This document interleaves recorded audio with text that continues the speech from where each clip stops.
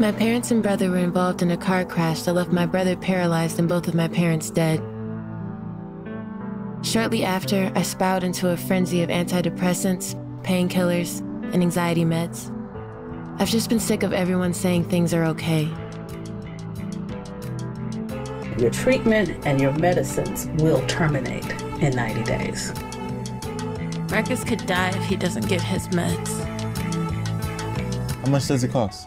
Upwards of $100K. We don't have that kind of money. You're my brother. I'm gonna make sure you're good no matter what. It's a high-stakes card game next week. Sounds like a lot of money. It's the biggest underground poker game in the city. What do you need me to do? Keep giving them drinks and just look pretty.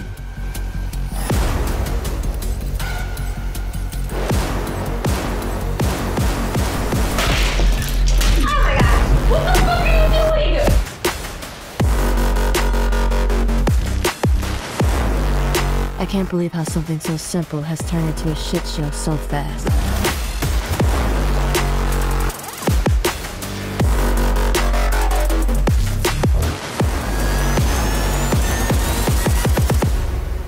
What's the worst this cycle's gonna do to me?